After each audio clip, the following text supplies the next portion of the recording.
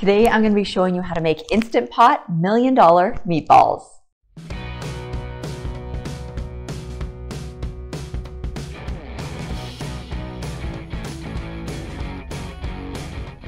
Hi, I'm Karen Peterson and I show you how to do Instant Pot stuff here on YouTube. Today I'm going to be sharing one of my favorite recipes. It's a new recipe from my blog, 365 days of crockpot.com, that I've posted recently, and we loved it so much that I want to make it again and show you exactly step by step how to do it. It's a super simple recipe. You might already have all the ingredients at home that you need to make this recipe. So let's get started.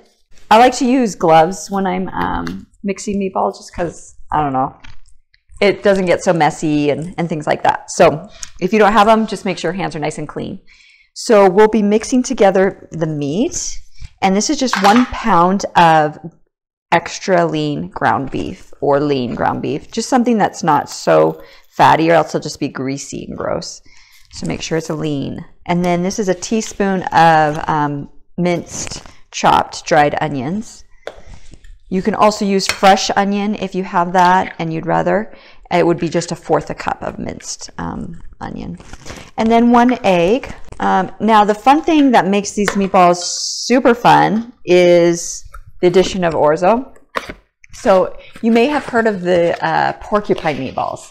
And porcupine meatballs are meatballs made with rice inside, where the rice goes in uncooked and then you cook the meatballs and it expands out and it kind of looks like these porcupine quills sticking out. So this is kind of a take on, using the orzo is kind of a take on porcupine meatballs. Orzo is just kind of rice-shaped pasta.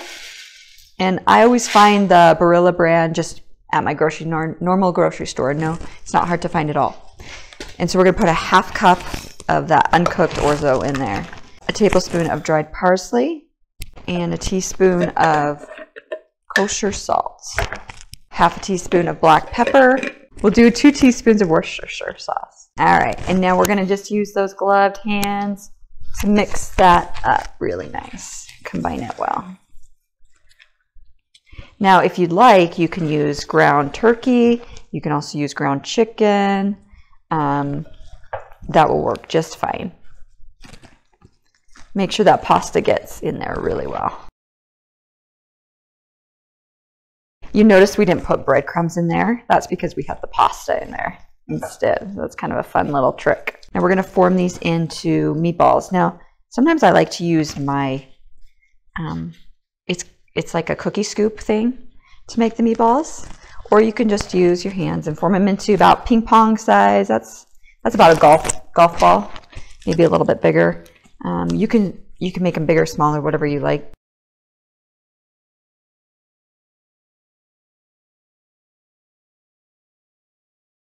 Now you'll notice it makes how many meatballs it makes.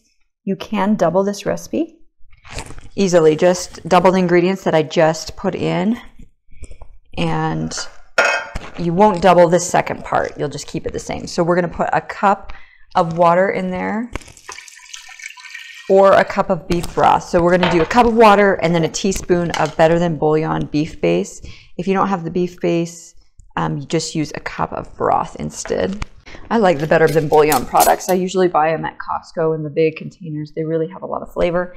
And the thing is, with the Instant Pot, I'm constantly using broth, where a recipe will call for broth. And instead of broth, you put a teaspoon of bouillon, Better Than Bouillon, and 1 cup of water, and it just works the same way as you would with 1 cup of broth. Okay, once that's all done, now I like to use the Classico brand lately. I don't know, it's really good. But you can use whatever brand of pasta sauce that you prefer. And this is the roasted garlic one. And I'm going to put in the whole jar. And you'll just kind of dump it right on top of those meatballs. Now, if you're scared of the splattering, make sure to get yourself one of these cool aprons that I'm wearing. I'll put the link in the notes below, but it's my new apron I got. That cost, I think, around 22 bucks. Shipped right to you. All right, we're ready to cook. So put the lid on tight. Make sure the valve is set to sealing. And then we're going to set the manual button or pressure cook button, depending on your model, to 4 minutes. Once the pressure releases for about 5 to 10 minutes on its own, you can release any remaining pressure by moving the valve to venting, which I've already done. And then remove the lid. And then I'm going to add in 1/2 cup of mozzarella cheese and about 1/4 cup, maybe a little more, of parmesan cheese. And they're ready to serve. Don't those look so delicious? You can see that the orzo is cooked in there. If you like the recipe I shared today, you're going to love my new cookbook. It has about 400 different Instant Pot dinner recipes in it. And each of the recipes comes with a little QR code that you can scan in with your smartphone, and it will open up to my website where it will have reviews, nutrition information, more pictures, and lots of things like that. So this is a great resource. You can get it by going to the description below. I'll put the link in the description below. You can buy it there. Thanks so much for joining me. We will see you next week. Bye-bye.